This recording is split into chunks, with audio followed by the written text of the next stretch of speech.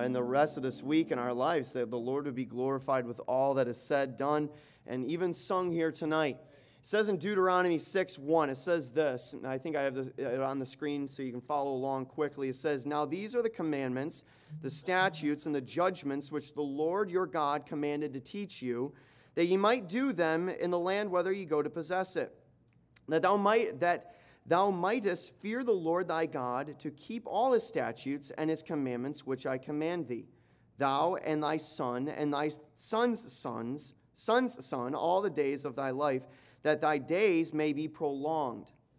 Hear therefore, O Israel, and observe to do it, that it may be well with thee, and that ye may increase mightily, and as the Lord God of thy fathers hath promised thee, in the land that floweth with milk and honey.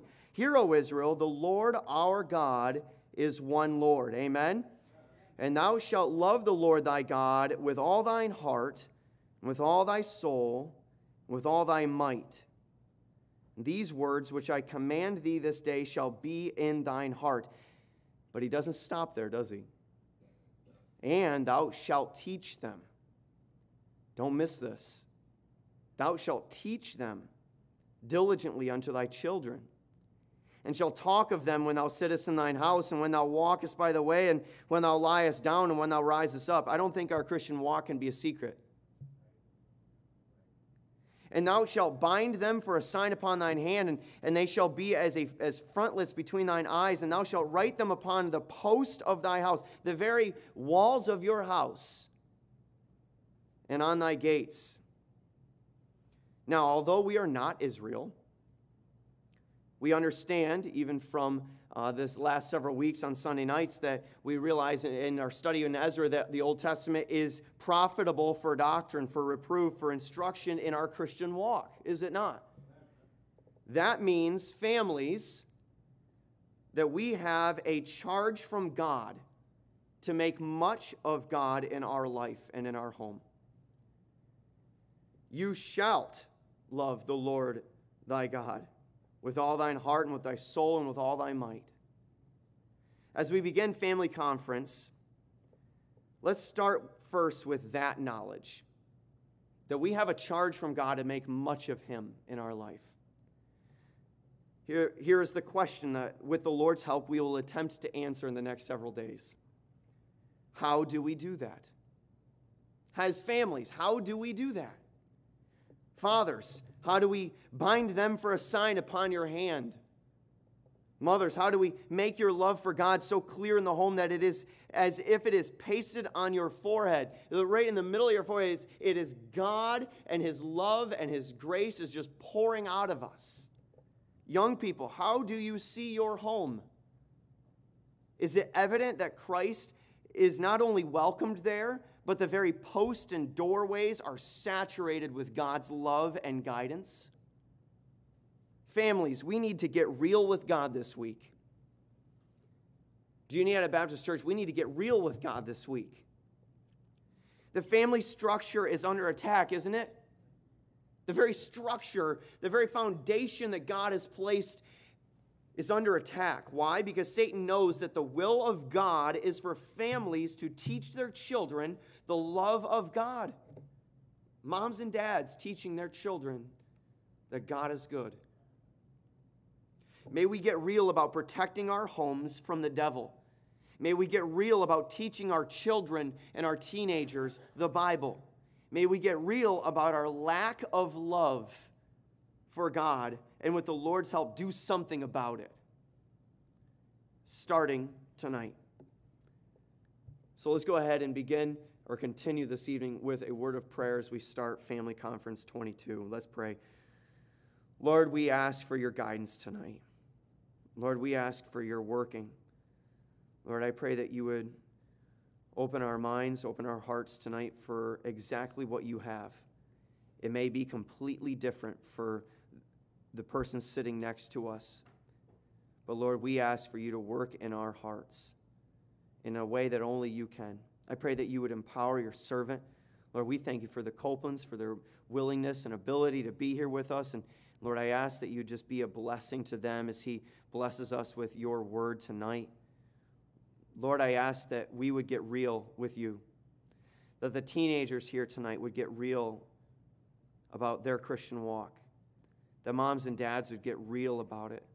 They would see it as a necessity, that it was the will of God that we would make a home after your own heart.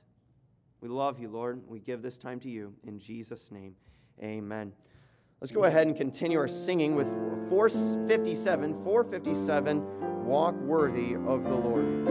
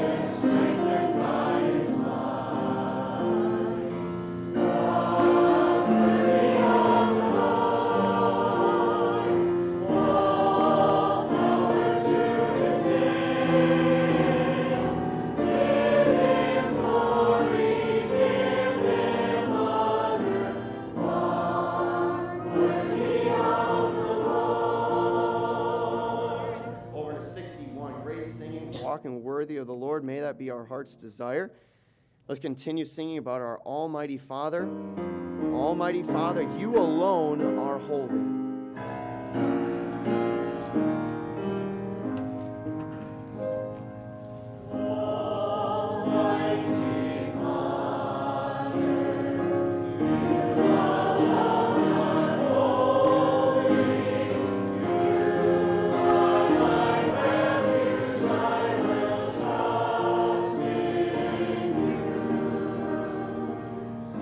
You are a tower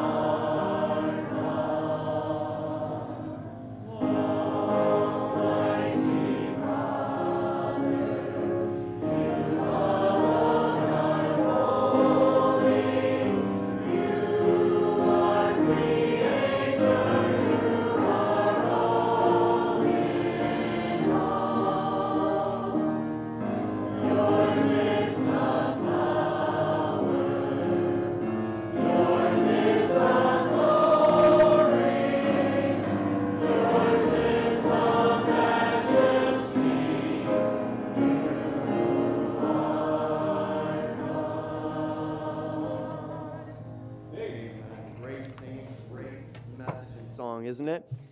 Our God is holy and worthy to be praised. I'm going to sing a song for you. We're going to make this into our conference song. It's a newer song, so I'm going to sing it for you, and then you're going to join me in singing it together, To Live or Die.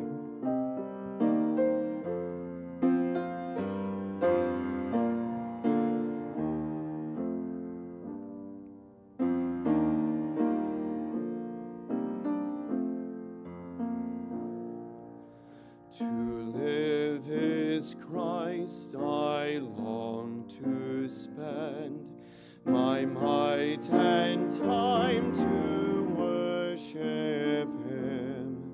I'll give my all for Him who died to bring a rebel to His side. Lord, help me use my fleeting breath to honor you through life or death. And when my heart drums its last beat, I'll lay my labors at your feet. To die is Christ, eternal gain. To wake and never sleep again, I will not fear the feeble grave, the pathway to my Savior's face. Lord, help me use my fleeting breath to honor you through life or death. And when my heart drums its last beat, I'll lay my labors at your feet. To live or die, it's all the same. For Christ.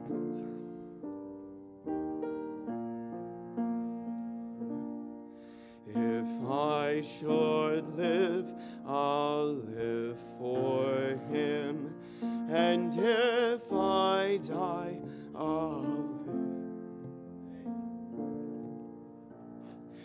Lord, help me, my fleeting breath, to honor you through life or death. And when my heart drums its last beat, I'll lay my labors at your feet. Let's sing this together. To live is Christ, I long to spend.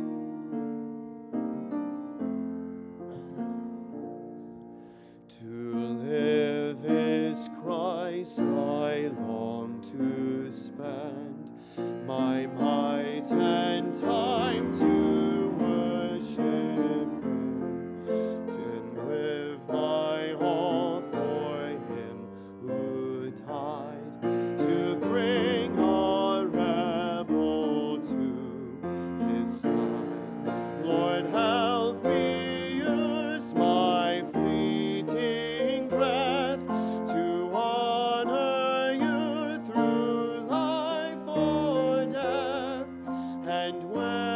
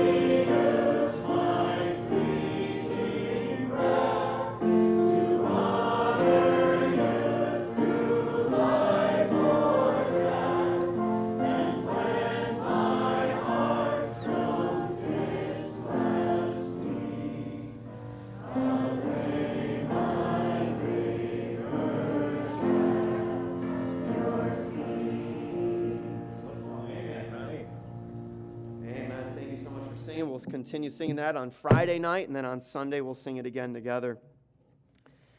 Well, we're privileged this evening to have for our family conference the Copelands, Kurt and Christy, and we were able to meet them. Pastor Steve and the youth group and I met them at snow camp, and it was such a joy to get to know them and talk with them. And so I did a little stalking on his website to come up with an actual intro, because I didn't know that much about you. I couldn't just say, "Welcome, brother, Copeland." I do know, if anybody is asking, he is sadly not related to brother Kenneth Copeland. If you don't know who that is, never mind. But Kurt was a bus kid in Pekin, Illinois. And praise the Lord, he trusted Christ as his personal Savior on January 11, 1982 at Emmanuel Baptist in Mattoon, Illinois. And after moving to Murfreesboro, Tennessee, he worked at the Bill Rice Ranch as a ranch hand during the summer of 1986, and it was there that he surrendered to full-time Christian service. He attended Pensacola Christian College, and he then later married Christy on January 1st, right? 1994. And I just want to stop here and ask, is that your marriage advice to any guys getting married? Make it like the first of the year so you never forget your anniversary? Okay, good. I saw that. I was like, man, what a way to never forget your anniversary. Young guys, pay attention. Get married on a day that you can never forget. Kurt soon after answered the call to return to Franklin Road Baptist Church as their youth pastor. They have two daughters. One is a teacher, and one is newly engaged, correct? Or is that the same one? Okay, good. Angel and Gabrielle. Kurt earned a master's degree in biblical studies in 2009 and then earned a doctorate degree in pastoral ministries in 2017. While serving as a youth pastor for about 26 years there at Franklin Road, God richly blessed their youth ministry, and upwards an average of over 200 teens in attendance. That's a big youth group, all right? Souls saved weekly, teenagers surrendering to the will of God, and touch of God was very evident in their ministry. It has always been Kurt's desire to see teens saved and surrendered to live for the Lord with their life, and along with that, the family connection that goes with it. After nearly 28 years serving in youth work together, Kurt and Christy turned in their resignation in January of 2020. What a great time, right, to turn in resignation and hit the road for evangelism, huh? Nothing else going on, roads and everything completely open. No, but praise the Lord, answering the call, and they've been richly blessed over the last several years on the road in full-time evangelism. And now we are privileged to have them minister to us. So I'm going to ask Brother Kurt if you'd come on up. We are thrilled to have you and your wife here and sharing God's word. And let's go ahead and listen as he speaks. Listen to the Holy Spirit as he speaks. Right? Brother Turpinning, thank you so much. Well, what an honor to be here tonight. And I'm thankful you came to church. Thank you for being here. Wednesday night, and there's a great crowd here. I'm impressed. I really am. That's not common. It really isn't. And I'm thankful you're here. And families, thank you for putting the emphasis. Dads, thank you for putting the emphasis on bringing your family to church tonight. I want to encourage you to be here for every meeting, especially men, the skeet shoot Saturday. That's an important part. Well, we'll do some spiritual things too, but the skeet shoot should be a lot of fun too. I'm a Tennessee boy. I was born in Illinois, so I'm a Yankee by birth, but I'm Southern. I'm Southern all the way through now, and so don't cast me off yet. But being Southern, you think everyone down there has guns and all that kind of stuff. I do. I have that stuff, but I don't shoot a lot. So some of y'all are going to laugh at me at the skeet shoot, no doubt about it. I'm not talented. And I know to shoot in the right general direction. But, oh, thank you. Perfect, thank you. And I know to shoot in the right general direction so you don't have to be fearful. I taught a Sunday school class, an adult couple Sunday school class for the last, 15 years or so. And we had a large couples class there, and our men of our class, they always got on to me because I'm really not a hunterman. I'm not a hunter or a fisherman, either one. I'd rather watch paint dry than to fish, and it's just not my thing. And but these guys, they always gave me a hard time. They said, if you're going to be from the South, you got to do this stuff. And so we went out for this men's outdoor. Well, it was a family picnic. All the men went to the back part of the property, and they had guns. They had a .50 caliber handgun, and they set this gel target up. And one of the guys came to me and said, "Brother Kurt, you think you can hit that?" I said, I don't think so. He said, "With this gun, you can't miss." I mean, the barrel of the gun was, like 2 foot long, it seemed like. And he said, "Just brace yourself, because this is a big boy." And he said, "It'll knock you over, just the pistol will." And I said, So I got braced. I got it all ready to receive it. I'm ready to shoot. And he said, "Just aim for the head." I said, "What if I miss?" He said, "Trust me, you're not going to miss." I shot, and that thing, it exploded. I mean, I was like, yes, I'm not going to shoot again, because I finally hit a target. And I was so pleased with it. And I'm excited about this week. I really am. We are thrilled to be here. My wife, Christy. Christy, would you stand for just a moment? We have been married for 28 years, 6 months and, hold on a second, 22 days and 5 hours within 7 minutes. And 7 minutes from now, it'll be 5 hours. You say, "Are you that romantic?" No, I got married January the 1st. And it's real easy to do the math. The wedding was at 2:30. We were married by 2:30. So I love doing that. We've got 2 daughters, and I am thrilled to death. By the way, I remember as a young man hearing preachers say something to this effect. They'd say, their youngest or their child was getting ready to go off to college or getting married and moving out. And I remember them saying, this is the hardest time of our life, having that empty nest, and we won't even know what to do with ourselves, and this is just miserable. You know what I found out? They're liars. Those men all lied. And we are experiencing an empty nest right now, and we are having the time of our life. And I can't wait till we have grandchildren. I really can't. And then go ahead and bring the grandchildren over for a few hours only, but bring them over. And they're not going to spend the night because I like my sleep, but bring the grandkids over. We'll sugar them up. We'll teach them all the bad things to do, and we'll send them back home. And we'll have a good old time with them and let you deal with it. But we really are. We're having the time of our life. Our youngest just got engaged, and her fiance is from Cleveland, Ohio, and I was preaching up in that general area, and about 5 hours from there, actually. He drove over. He called me on the phone. He said, "Can I talk to you?" And I said, "Well, I'm kind of busy." And I kind of knew what he was getting ready to ask me. And I said, "I'm kind of busy." And he said, "Well, it's kind of important. I'd really like to talk to you." And I said, "Well, let me look at my schedule and get back to you. I'll see if I can work out a time to talk to you." And he's like, "Well, I said, "Well, okay, let's just walk through it right now." And so we started walking through the schedule. And he said, "How about this date?" I said, "No, I can't." He said, "How about this date?" And I said, "No, I can't." He said, "How about this?" "No, I'm not." And we went through like 10 dates, and so the boy's almost crying. And I said, "Tell you what, I'll be up that way. We'll meet there." And anyway, we worked it all out. And just about 4 weeks ago or so now, he asked my youngest daughter to marry him. And they're working on wedding plans now, and we're excited about it all. We really are, having the time of our life. And but we're thrilled to be here. I want you to tonight, really the whole weekend, I want you just to focus on this one thought. God, what can I do different in my home? It's a family conference, which really means this. It's a conference on the home. So what I mean by that is this. Dad, this weekend is for you. Mom, this weekend is for you. Grandma, Grandpa, this weekend is for you. Widow, widower, this weekend is for you.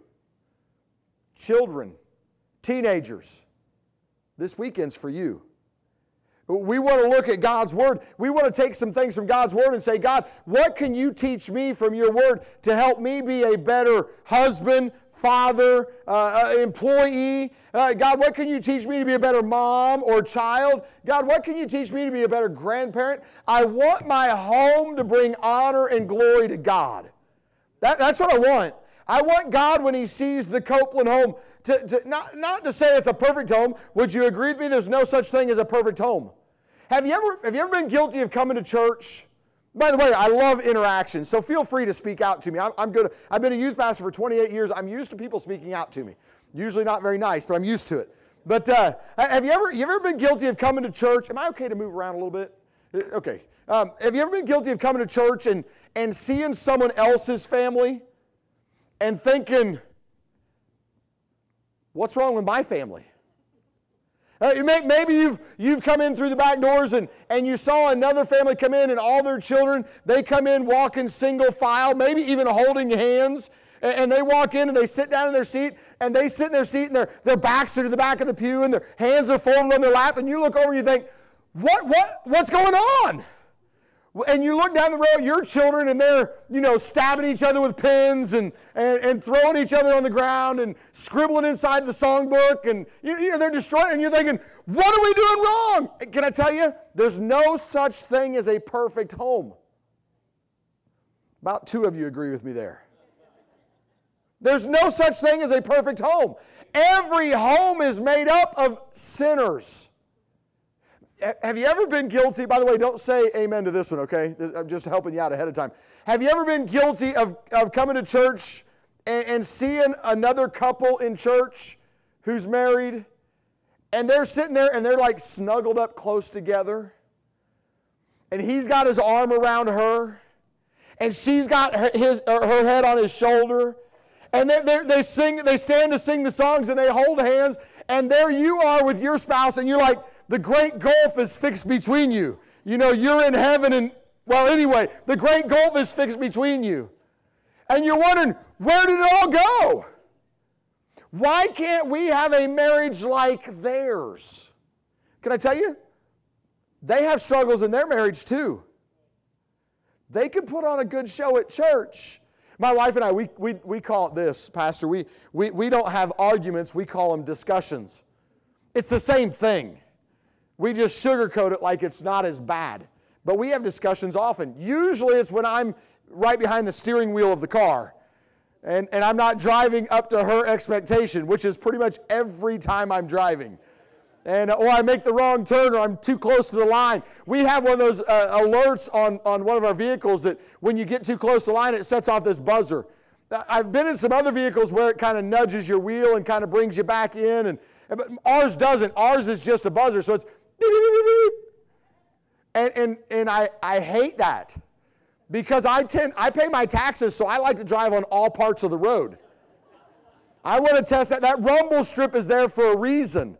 That rumble strip is there so that I know I don't need a buzzer in my car for that. And if I get a little too close to one line or the other, my wife likes to tell me, hey, watch the road. I like to watch everything but the road. I like to look at the farmland. I like to see the cattle. I like to do all that. My wife doesn't like that when I do that too much. What I'm saying is this, there's no such thing as a perfect marriage. Hey, teenagers, do you know that other teenage friend you have and her parents or his parents that are so cool and your parents are not as cool? You know what I'm talking about? By the way, don't say amen there either. Can I tell you, their parents aren't as cool as you think. Their parents every now and then drop a hammer on them too. The discipline comes out. You think, well, no one has a home as hard as my home. My parents have so many rules. So does every home. Every home does. By the way, parents, you ever looked at someone else's teenager and thought, man, I wish my teenager acted like that? Well, no, you don't live with them. I made a habit of when I was walking through the church hallway around parents, I would look at parents of teenagers and I would say to those parents, hey, I just want to tell you, your child is one of the best kids in the entire youth ministry. And more times than not, that parent would stop. And after he got up off the ground, he'd look at me and say, hey, whoa, what did you say? I say, your child, your teenager is one of the best teenagers in the whole youth ministry. And they say, whoa, no. He said, just come live one day in our house, and you might see what this teenager is really like. Can I tell you, we're all good at putting on a show, aren't we? 2 of us are. Thank you. Truth is, we're all good at it. Let me just prove this. Brother Stephen, have you and your wife ever had a good knockdown, drag out, just, obviously you were wrong, she was right. But have you ever had one of those discussions where you're thinking, oh, don't answer that publicly. The answer is yes. The answer is, She's nodding her head. He's not willing to yet. He's a smart man. He's been trained well. Truth is, every couple has. Hey, how many of y'all have ever seen them have a knockdown, drag out, they walked through the doors last Sunday and they're like, I'm telling you, you're never going to fix that. Have any of y'all ever seen? I'm looking. I don't see any hands up. Why? Why? Excuse me. Why does that happen like that? Why? Because they're good at putting on a show. So hold on. By the way, I'm picking on y'all. It's what youth pastors are supposed to be. The same thing can be said about every couple in the room. You know that last argument you had? By the way, I don't want to pull the scab off of any wounds here. But all of us have had them. I remember I preached a message at my home church a number of years ago, and I simply made a statement like that in the service. That every couple has discussions. Every couple has those times where not as happy as it was when they were standing at the altar holding hands. Every couple has it. And as soon as the service was over, there was a man who came from the back of the auditorium. And I saw him. I finished preaching. I stepped down off the platform and came off to the side. I was talking to another couple, and I saw the corner of my eye. Here came this man. He had his wife by the hand, and literally he's dragging her. And she's like, and he's dragging her to the front, and he gets up to the front. I finished talking to the other person. I turn around, and there he catches me. He said, Brother Copeland, I want you to know, you said every couple has discussions. And I just want you to know, my wife and I, we've been married for 45 years or something like that. And he said, we have never once ever had an argument in our home. And he jerked his wife by the arm, pulled her up there closer, and he said, you tell him, honey, isn't that true? We have never had an argument. Jerked up and said, you tell him. She said, uh-huh. And they turned around and walked away. Can I tell you, we all struggle. We're all guilty of coming to church, singing the songs, forgive me for saying it this way, playing the game, doing what's expected of us so that no one thinks bad of us. I remember as a kid growing up, I'll get to the Bible here in a second, I promise. But I remember as a kid growing up, we lived in Illinois. We didn't go to church very much. My parents had a roller skating rink. They had a family business. We literally lived inside the roller skating rink. Our house was in the roller skating rink building. It's another story I'll tell you later. But I remember we left the roller skating business. We moved to another little city in central Illinois, and my family we really didn't go to church. The business took place of going to church. And so we rode the bus to go to church as kids. I remember one Sunday morning, my family got up together, and we all started going to church together that Sunday morning, which was very rare. We were Creaster Christians. You know what I mean when I say Creaster? Christmas and Easter only Christians. That's the only time we went as a family to church. And I remember we started going to church on this. It had to be Easter morning because it wasn't winter out. And I remember we got in the big van, a conversion van with the sink in the back and the curtains and 4 Copeland little rug rat kids jump in the back of this van. But before we ever got in the van, we were all getting up and getting ready, and still had the bed head and the hair all disheveled, and shirts buttoned were misbuttoned and one higher than the other, and no belt and mismatched shoes. I mean, we were a mess. And we knew we were all going to church because my dad had gotten up and got his coffee ready and went out and got in the van real early, which he never went to church with us. And I remember we heard the horn honking out in the driveway. Woman! Let's go! And I remember 4 of us boys go waddling out and jump in the back of the van. We get in the van, and I remember my dad hollering back and said, "Where's your mom at?" I said, "Well, she's in the house, Dad. She's still..." Woman, let's go! Neighbors are poking their head out thinking, are we supposed to be going somewhere? And finally my mom comes out of the door. She's carrying a stack of Bibles. She's got like everyone else's belts in their hand. We all forgot our belts, and she's carrying everything out there. She gets in the van, puts everything down, and sits down. And then my dad started in on her. I mean, it was war. You know, one of those discussion times where we as kids, we were sitting in the back and it was like we were keeping score. Like Dad would say, oh, and we're like, oh, that was a good one, Dad. And then Mom actually just sat there as quiet as could be, and Dad was just letting her have it. It was about a 5-minute drive is all it was to church. The old country road. About halfway down that road, my dad said something to my mom, and it exploded. I mean, my mom had enough. And she said something, I don't even remember what she said back, but she said something back to Dad, and we were in the back like, oh, that was a good one, Mom. And we were keeping score. And my dad got so mad. My dad, this is the first vehicle we ever had that had power windows. Young people, there used to be a day when you had a little crank on the door to lower that window down, not just pushing a button. I mean, I know that's hard to believe, but there used to be a day like that. And I remember my dad pushed the button and lowered my mom's window. And he reached over and he grabbed one of those huge coffee mugs. It held an entire pot of coffee. I mean, it was one, and he was a coffeeaholic. And he'd drink that thing all day long. He had that coffee mug sitting there in the middle of that console. He lowered my mom's window. He reached over and grabbed that coffee mug full of hot coffee, and he threw it. To this day, I still don't know what he was doing. I've never asked. That coffee mug went flying right in front of my mom, right out the window into the ditch. We were in the back of the car, and we were like, you know, hiding now. I mean, it went bad. We were acting like we didn't see anything. We pulled in the church parking lot. My dad looked over at my mom, and he said this. He said, I will never do this again. I will never wait on you. I'll never be at church with you. This is terrible. I'm done. I'm finished.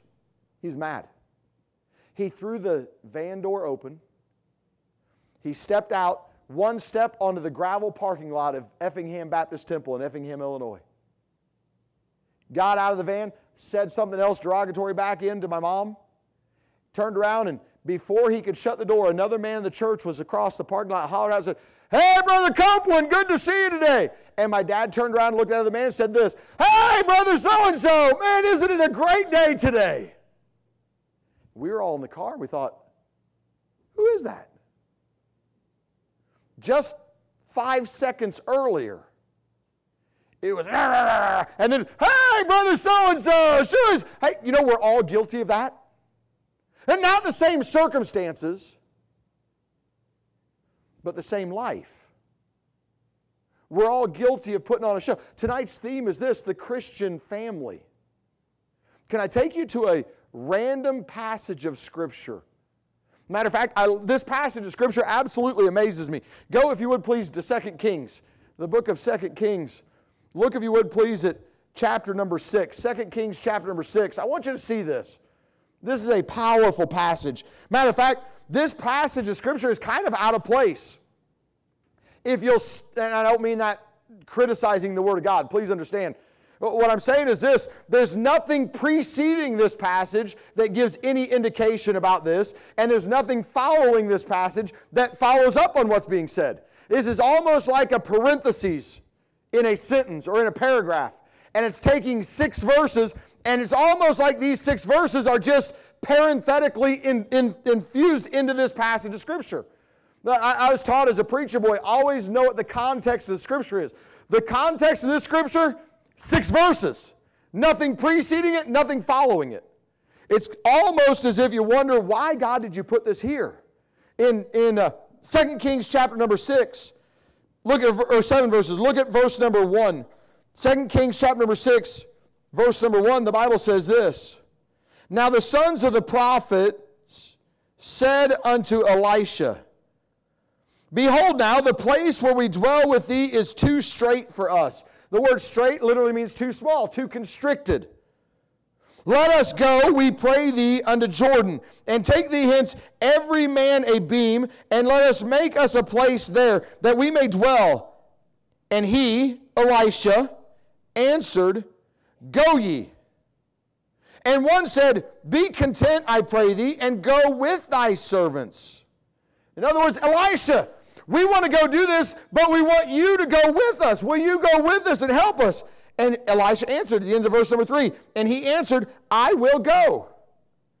So he went with them, verse 4, and they came to Jordan, they cut down wood. Do you get the picture here?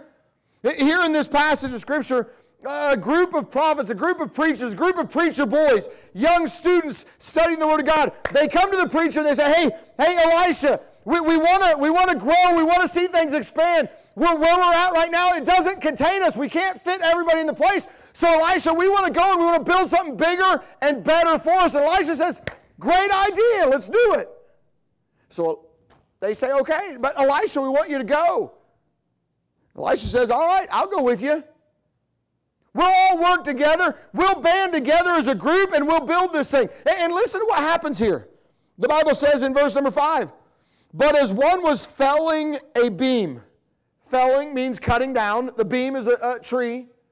As one was felling a beam, the axe head fell into the water, and he cried, saying, alas, master, for it was borrowed. And the man of God said, where fell it? And he showed him the place, and he cut down a stick and cast it in thither, and the iron did swim. Therefore said he, take it up to thee. And he put out his hand, and he took it. What an amazing passage of Scripture. And again, later study it. There's nothing preceding it, and after that last verse, number 7, nothing else follows it. There's no explanation of the passage of Scripture, except for it's an amazing miracle that God allowed Elisha to perform. So why is this passage here? What is God trying to teach us? Your pastor said it just a few moments ago. All Scripture is given by inspiration of God and is profitable to us tonight in 2022. This passage of Scripture is written to us. Juniata Baptist Church, guess what? God wrote this passage of Scripture for you and me tonight. Well, what does this mean then? What is God trying to teach us? I look at this passage of Scripture and I see some correlations with what's going on in our lives here today. I see this is a great picture of our homes, of our life that we live. I see some representation. I see that axe handle. That axe handle that man's holding is a picture of our lives as Christians. Do you understand that? I've got an axe handle over here. Thank you for doing it. And I promise try not to break it. This is a pretty good stick right here. You do some damage with that. This axe handle, those men were out there working away. We don't have an axe head on it. I don't think your pastor trusted me with an axe in church. And they definitely didn't let me bring one on a plane today, that's for sure. But this axe handle, if you've ever been out cutting wood, man, that's hard work. That's a job that not just everyone can do. Matter of fact, there's a whole lot of men who won't do that kind of work because it is hard, and dangerous work. You imagine these men, bunch of preachers out there, and they're all out there, the Bible says, felling the wood, chopping that wood. I mean, they're busy at it, trying to knock those trees down to build a place for themselves. And while one of the men was chopping that wood, he's hitting away. And as he's hitting, off the end of the axe handle goes the axe head into the water. By the way, that'd be my luck. Hey, can I borrow your car? I wreck it. That's me. So don't let me borrow your car. Here's this guy, he's borrowing an axe and he's chopping the wood and he's chopping the wood. As he's chopping, and by the way, praise the Lord, it went in the water and not against his friend. You know, that could be, hey, buddy, I'm sorry about that. Let me pull that out of your head. The axe head goes in the water. Hey, that stick, you know what that stick represents? That stick represents our lives. It represents our lives as Christians. That axe handle, and again, this is going to make sense here in just a minute. It represents our lives as Christians. That axe head represents the power of God. Hey, can I tell you? Our lives, no matter how hard we work, we could get busy beating on things, doing the work of God, but without the power of God, it's pointless. It's just nothing but a bunch of noise. Just racket going on. Well, he's going to do something wrong. What's he doing? You're going to damage something. No, without the power of God, it's a waste of time. Look at this passage of Scripture. By the way, those trees that he's chopping down, you know what they represent? They represent our home. They represent our church. Say, what are you talking about? You see, these men went out this day working in the field, and they're laboring. They're trying to accomplish something in their home, in their church, in their life, with their family, with their kids, and they're working hard at building their home, building their church, building their life. And while you're busy working, hear this guy as he's swinging the stick, off the end of it goes the axe head. Wouldn't you agree with me? It'd be pretty dumb for that guy to pretend like the axe head was still on the axe handle, right? Okay, no one's agreeing with me now. It would be crazy for that guy out there, while everyone else is around him working, he's swinging that axe. Off goes the head of the axe. But he's like, I'm just going to keep acting like I'm doing something. And he's still beating against the tree. Every one of us would look at a person like that and say, what's your problem? You're never going to accomplish anything. Hold on. You're never going to accomplish anything for God without the axe head. What does the axe head represent again? The power of God. Hold on. Our homes, I'm getting a little preachy here. Our homes are an utter failure without the power of God. Hey, teenager, you're wasting your time trying to honor or obey mom without the power of God. Hey, wives, it's like beating your head against a brick wall, trying to get kids to honor and obey you without the power of God. Here's what it is. I am going to make them do it, and you're making a lot of noise, and you look like you're doing something great. Hey, I've been in church all my life. By the way, how many of y'all been in church at, let's say, 20 years or longer? You've been going to church, not necessarily this church, but at church. You've been in church 20 years or longer, 30 years or longer. I'm going to keep going. 30 years or longer. Wow. 40 years or longer. I need to sit down and some of y'all need to do the preaching. 50 years or longer? Wow. 60? Some of y'all are going, stop asking because you're making me tell my age. Hey, you know what I do know? Let me ask you this. How many of y'all have been in church less than a year? You've been in church less than a year. Wow. How many of you have been in church since about 9 months before you were born? Your mama took you to church in her womb. You were there. You know, some of us, we've been in church so long, we know how to act. We could tell stories about how parents ought to raise their children. You've been in Walmart or whatever grocery store you might have, and you see the other family walking through Walmart, and you're like, I know what that kid needs. That woman needs to take that kid home and teach him some Bible lessons of discipline from the... Well, we know how to tell everyone else how to do it. Have you ever been watching a football game? How many of you men like to, or women, forgive me, how many of y'all like to watch football? Yeah, you're in. Yeah, go Titans, by the way. And some of you are like, who? Is that an NFL team? I like to watch football. Have you ever sat in your recliner or your couch at home watching a football game?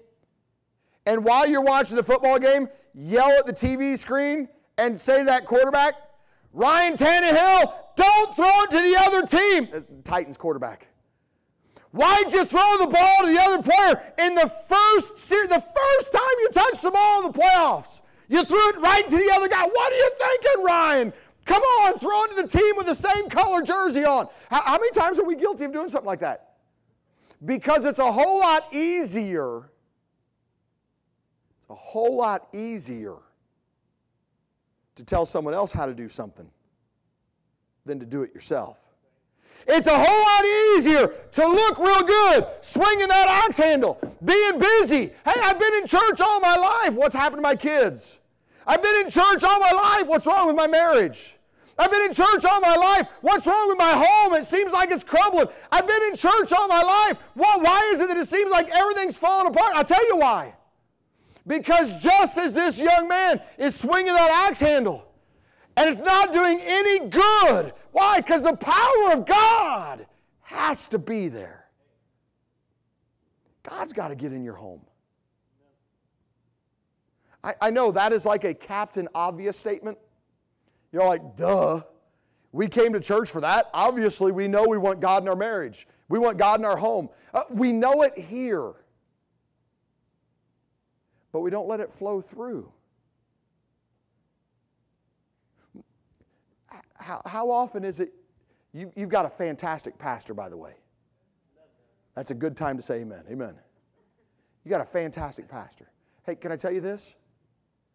This man studies the Bible. He'll labor over a passage of Scripture, and he'll stand in this pulpit and he'll preach the Word of God. And some of us are guilty of coming to a service and hearing your pastor preach, and we're like this. I already know that. No big deal. All right, come on. Time to go. How guilty are we? We're all guilty of that from time to time. How does that happen? I'll tell you how it happens. We let the axe head get off and we keep swinging the stick. I'm still faithful in church. I'm still doing what I'm supposed to do. But there's no power. Why? Because God's not in it. How do we get God? See, here's this man. He's out swinging. It says in verse 5, but as one was felling a beam, the axe head fell into the water. And he cried and said, alas, master! You know what happened? This young man, he came to the point, by the way, I wrote this down in my notes. Some are content not to work at all on their home. What would that be? That'd be the people who said, when these prophets came to Elijah and said, hey, Elijah, we need to build a place. We need to grow. Some of those people probably looked at those others and said, come on. We don't need to do that. Come on, everything's fine as it is. Why do we need to change anything? I'm content with not doing anything else. I have a preacher friend, literally, who just a few weeks ago, he's a very good guy, very aggressive, wants to see the church grow, wants to see it prosper. But the church didn't. And just a few weeks ago, they said, we're done with you as our pastor because you're pushing us to do more than what we want to do. Some people are content not to get busy in the work of God. Some people are content when everyone's out there swinging the axe, doing the job. Some people are content just to sit back and drink the sweet tea. Oh, yeah, y'all stay busy. That's good for y'all. And I'm not talking about the literal work. What I'm saying is some people are content not to let God do something in their life. I see that, but I also see this. Some are content just to go through the motions swinging an axe handle. Some people are content to say, Pastor Turpinning, I know I need help in my marriage.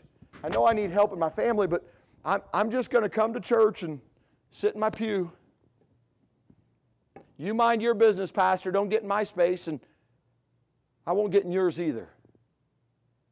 I'm in my place. I've got my Bible. I'll sing the songs, but don't ask too much of me. And then there's others who say, you know what? An axe handle with no power is useless. God, I want your presence in my home. God, I want your power in my home. God, I want you to get a hold of my children.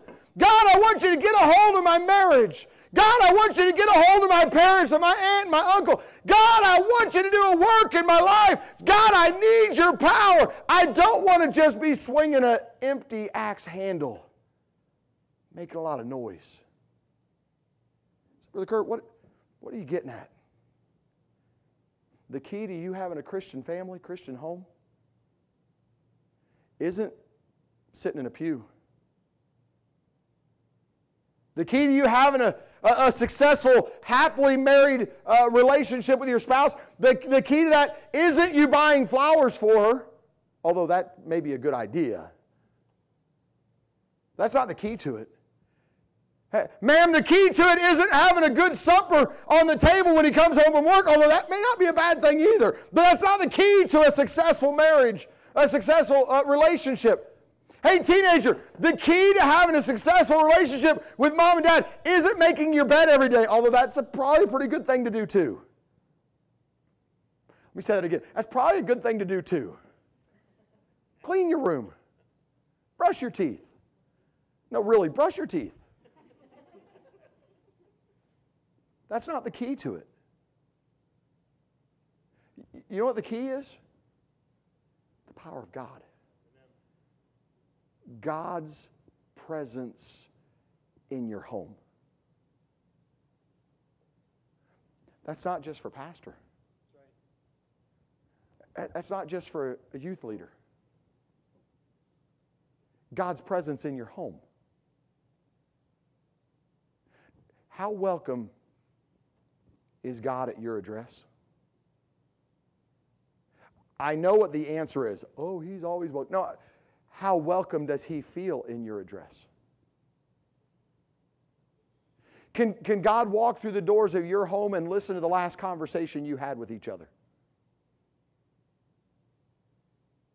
I'll hit this later in the week. The Bible says in Colossians 3, husbands, love your wives and be not bitter against them. You know what the word bitter means? I had to study this out. I've been a youth pastor for 28 years, so I'm not really the smartest person in the room, but I love to study. The word bitter, you know what it means? It means harsh.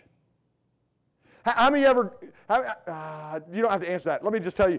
I remember helping my dad work on the car as a little kid. I was that little tyke. And my dad always wanted to teach me how to work on the car, although we never had a car that worked. So I don't know. Anyway, that's a whole other topic. But I remember my dad say, Bert, he called me Bert instead of Kurt sometimes. He said, Bert, come on out here, help me. Help me work on the car. I was probably 5, 6, 7 years old. I'm not helping him with anything. He'd say, go give me a wrench. I would probably come back with a screwdriver. I had no idea even what the tools were. And he was trying to teach me. But usually my number one job, working with my dad on the car, you want to know what it was? The number one job? Hold the flashlight. Because we never worked on the car in the daylight, and I don't understand why we didn't. But it was always nighttime.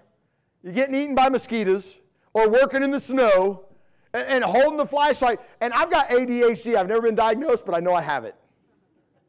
My wife will tell you I have it. And I hold that flashlight, and I'll have my dad will say, put the light right here on this. I'll put the light right there on that. And he'll say, make sure it stays right there the whole time. Okay, yes, sir.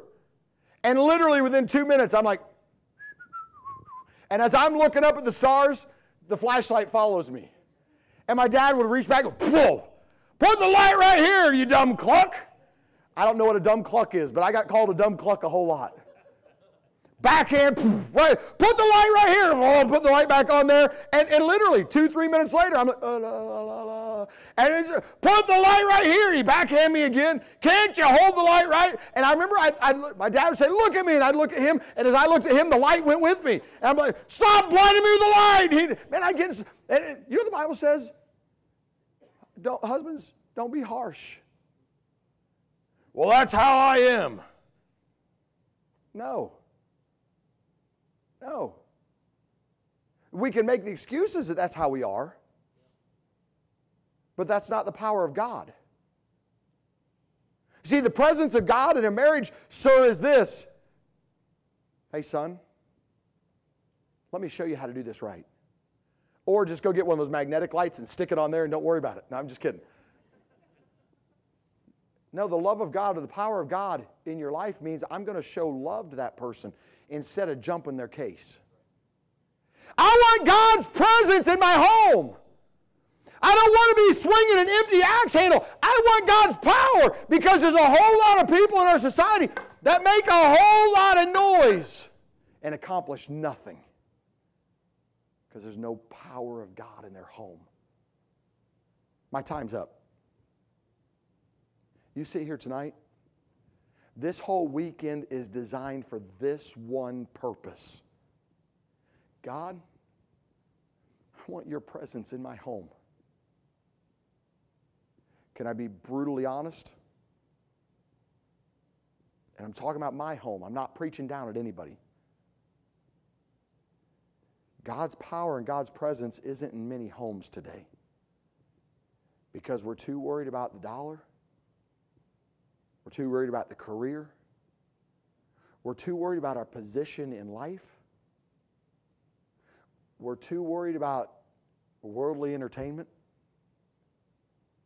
We're not willing to let God take control in our home. I want God's power. Say, Brother Kurt, how do I get God's power and God's presence? Well, hopefully this week we'll learn a little bit more about that. But can I give you in a nutshell one good starting point? And I'm not trying to milk anything here tonight. Here's a good starting point. Us humbling ourselves, saying, God, I need you. God, I don't have all the answers. God, I'm miserable trying to work this out on my own. God, I'm just making noise. I'm not getting anything accomplished. God, I'm tired of this mess. Or I'm tired of not accomplishing what I should be accomplishing. So God, I kneel before you. And God, I ask you for forgiveness. Some of you are thinking, man, I sure hope my wife's listening to this one. Man, she sure needs... No, well, that's a problem then.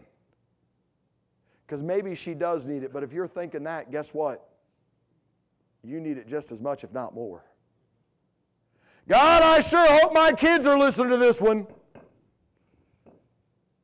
No, we're telling ourselves. The old song is this: it's me, it's me, it's me, oh Lord, standing in the need of prayer. It's not my brother, not my sister, but it's me. Hey, sir, can I challenge you tonight? Put the axe head back on there. Put it back on there. Get God in your home. Sir, get God in your home. Ma'am, if that knuckle-headed guy like I am, thick-skulled, like hard to learn anything, like me, if your husband's like me, maybe you might have to say, God, I need you. If he's not going to, God, I really want your presence in my life. That, by the way, that doesn't mean you look at him and say, I knew you wouldn't do it. That's not going to get you anywhere. But maybe, ma'am, you just need to say, God, I want your presence in my life. Hey, teenager, God wants to be a part of your life. No, really. God wants to be a part of your life. And you're just swinging a stick with no axe head on it, you're wasting your time. Why is mom and dad always on my case? Well, if you get the axe head back on the axe handle, if you get the power of God, the presence of God in your life, it changes everything.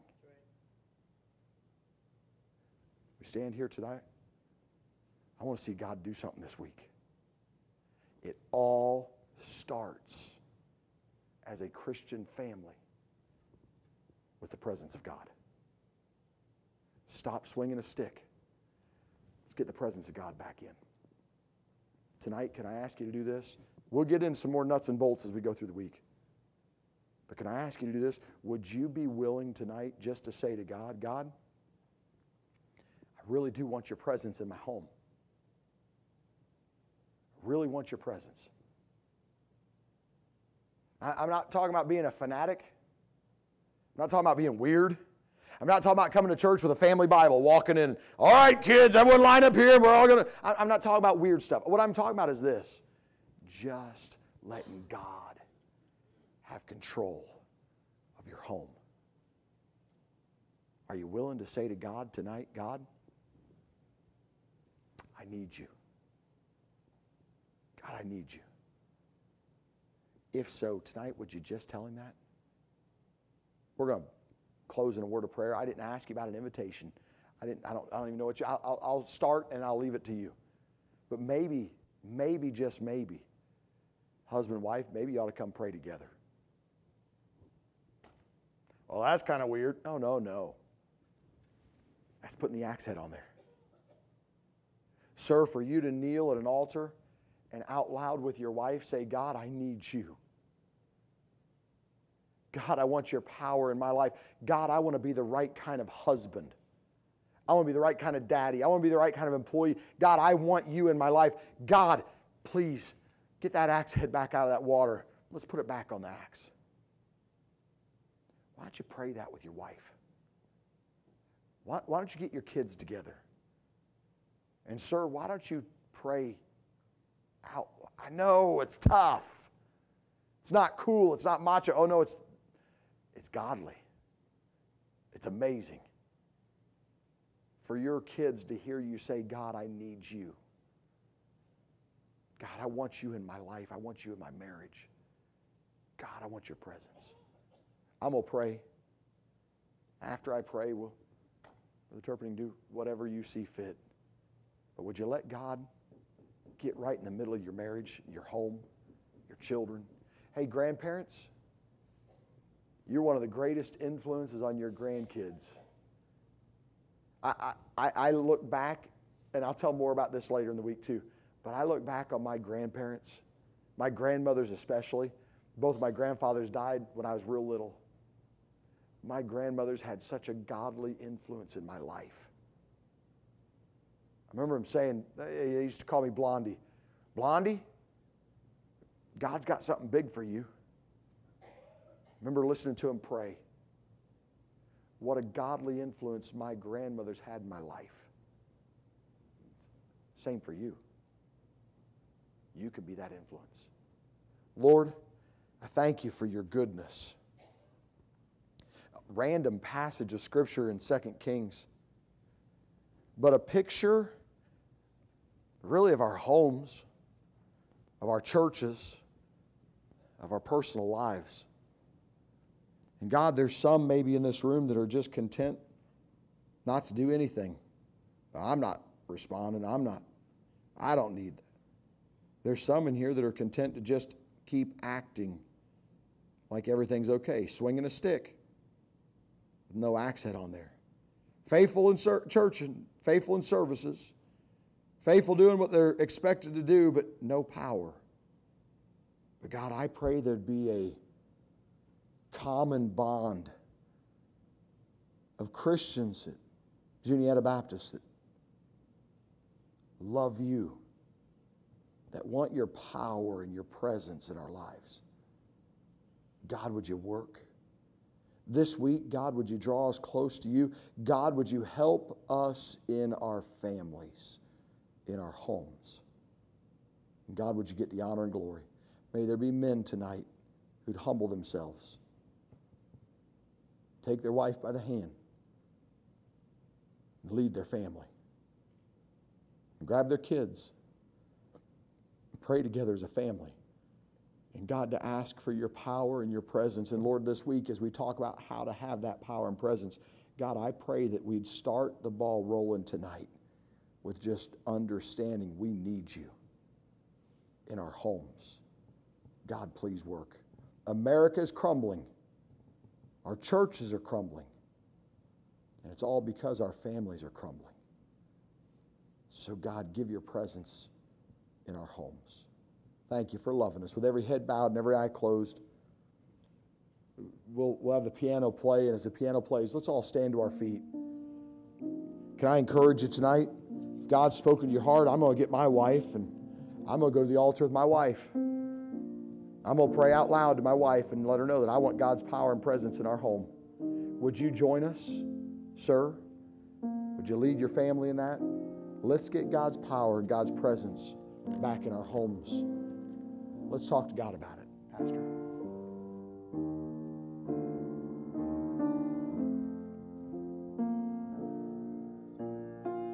Many have begun to come.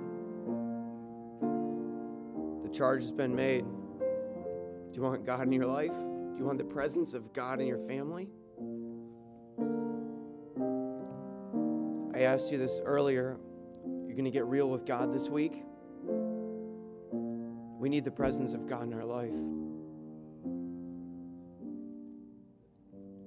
The front is open. Maybe even right there in your pew, you need to sit down with your wife, with your family, and ask for God's presence.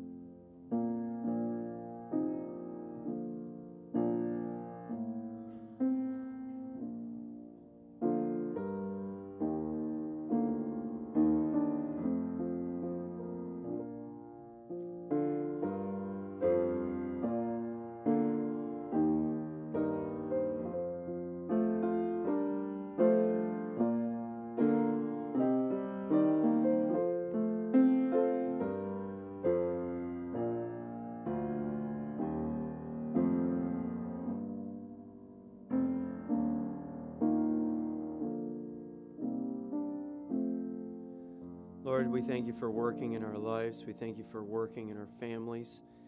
Lord, help us to seek your face daily, that the power of God, the presence of God might be evident in our homes, in our lives, and throughout this community and the world. Lord, we love you, and we thank you so much for this challenge from God's word. May we continue to be tender to the working of the Holy Spirit in our life. In Jesus' name, amen. Thank you so much. You may be seated. If we have a couple, do we have a couple guys? Good. We're going to go ahead and do a love offering this evening for the Copelands. They're come up for us, with us for the week, and so I want us to make sure that we're a blessing back to them. We're going to take up a love offering tonight. You don't need to use any of the little things there in the front of you in the pew, because everything that comes in this evening will go to the Copelands. All right. So would you open, as you open your heart, would you open your checkbooks as well? All right. They are full-time evangelists, and they need our help to keep them on the road. All right. What a way to start, huh? Praise the Lord. We've been talking just recently about the Christian tumbleweed, full of motion but empty of life, and really that just goes right along with it. So thank you so much. Be back on Friday. Amen. Amen. Not enough. We'll try it again in a little bit. All right. Be back on Friday. A couple of quick announcements. Friday, 7 o'clock. Be back for another just a great time together as the family here. And then on Saturday morning, 10 o'clock, ladies, we have our ladies' brunch here in the gymnasium. And you don't want to miss that, ladies. Make sure if you know of somebody you've maybe invited over this last week or two that are coming, if you could sign them up to let us just know about so we can have a rough estimate of the number. And then later on that day, 4 p.m. over at the Correll's house, guys, sign up for the All-American Shootout. It's going to be great, maybe just to go and watch Brother Kurt miss a bunch of targets. I don't know. But come on out for that. Sign up for that as well. And looking forward to a great time there. Invite your unsaved friends that maybe, guys, this is a perfect opportunity. We've seen it happen the last several years. Unsaved friends come to things like this because it's just something they're interested in. It's not in the church building. It's a time of fellowship, and we get an opportunity to meet and just love on them. So, guys, use this opportunity to bring out maybe an unsaved coworker, somebody, your unsaved neighbor that's into shooting, all right? So use it, all right? Use these opportunities for God's glory, all right? Let's go ahead and have the men come down for this evening's love offering for the Copelands.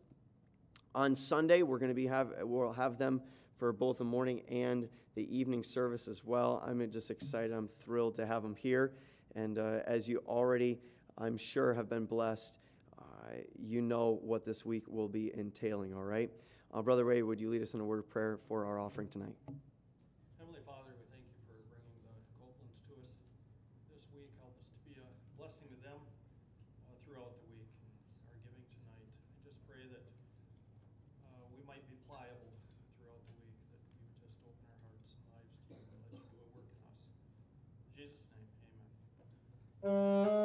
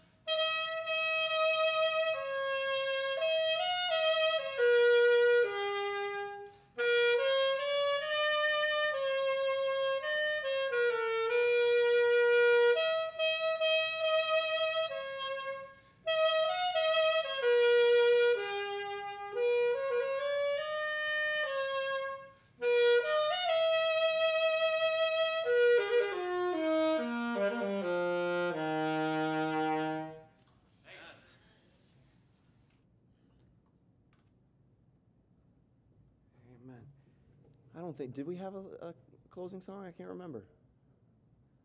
Do we have a closing song back there, Brother Adam? All right, bring it on up. I don't have my order in front of me. Lord, be glorified. Excellent.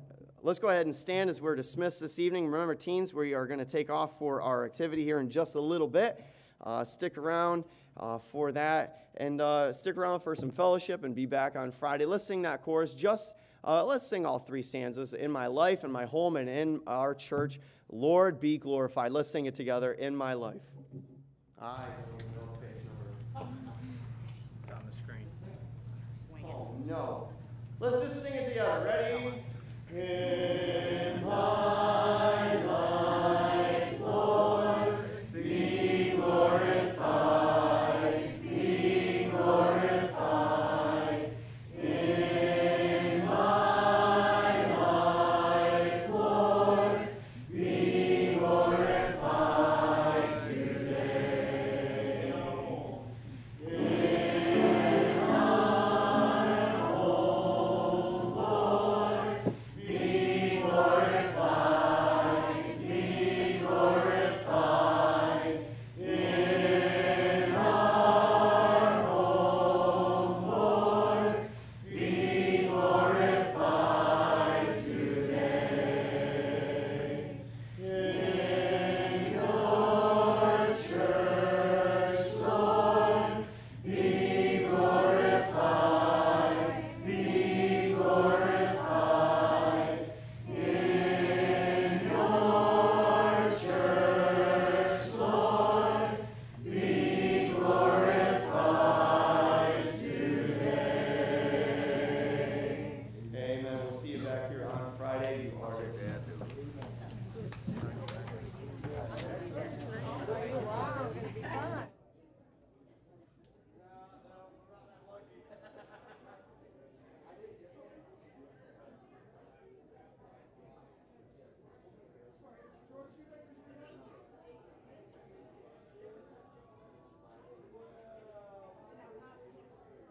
Is forever. Jesus never changes. He's always the same.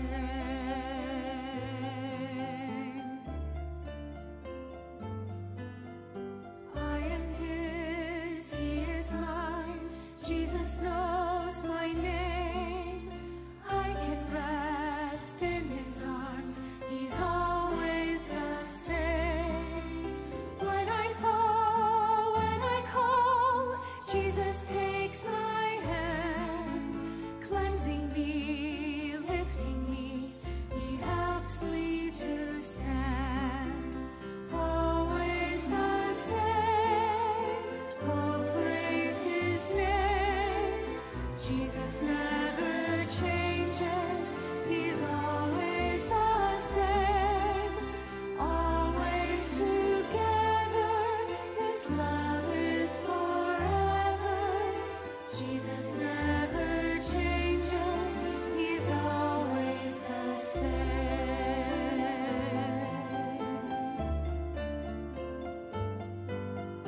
In his love I'm secure. We shall never part. In his word I will trust and give him all my heart. In the dark of the night, when my heart would fear, lovingly, tenderly, my Savior is near. Always the same. Oh, praise his name. Jesus never changes. He's always the